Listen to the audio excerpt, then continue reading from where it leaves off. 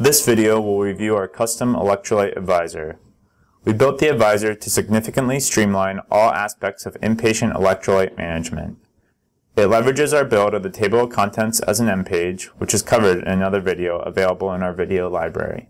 From a nursing standpoint, there was always the challenge of when to replace electrolytes efficiently and when lab values were returned.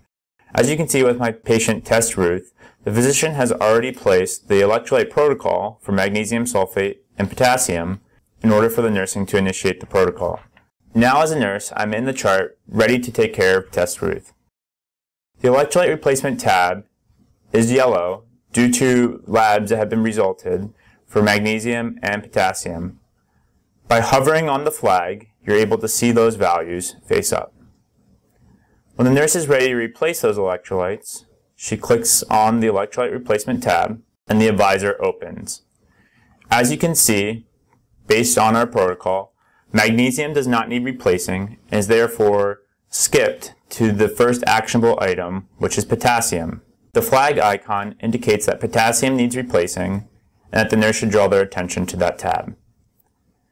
There are several criteria on the left for nursing to look at and use as a clinical reference to whether it's appropriate or not to replace the patient's values. Each tab contains the same basic information and we'll start in the top left-hand corner. The provider that ordered the protocol is noted here, and this will be important for when the nurse places the medication orders. The criteria used to determine whether or not it is appropriate from a nursing standpoint to administer the medications is highlighted right under the ordering provider. By hovering on the green check marks, you receive more information as to what meets the criteria or does not meet the criteria. For example, if our serum creatinine was above 2, the green check would be a yellow triangle. Down below, we have other pertinent information, such as urine output and the laboratory values. This pulls in the last documented result, and you're able to click on that and get more information. To the right of the last charted values are spark lines. These spark lines present information in a non-time context that clinicians are able to move their mouse across and see the trending of the value. By clicking on the spark line, a graph pops up that shows the values in the context of time. Now to actually replace the electrolyte values, the nurse is presented with two options. In this case, a 10 and 100 milliequivalent IV solution or a 10 and 50 milliequivalent IV solution. The nurse can choose whichever one is appropriate for the patient scenario. In this case, I'm going to select the 10 and 100.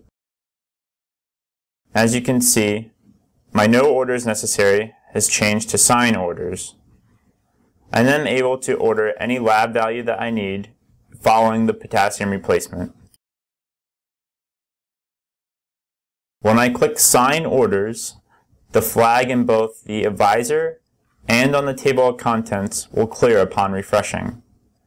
If no action was warranted, either based upon the criteria or another clinical scenario, the nurse could just click no orders necessary and then refresh and the flags would also disappear. I'm now going to sign my orders. Now that I have signed my electrolyte orders, I can go to the MAR and administer the electrolytes as appropriate. By refreshing, the flag has now been cleared. The flag will not reappear until new lab results have been resulted that qualify for the potassium or magnesium replacement protocols. This has really helped improve nursing workflow as well as the time-sensitive nature of replacing electrolytes to prevent adverse patient outcomes in the interest of optimal patient care. This concludes the electrolyte replacement video. Thank you for watching.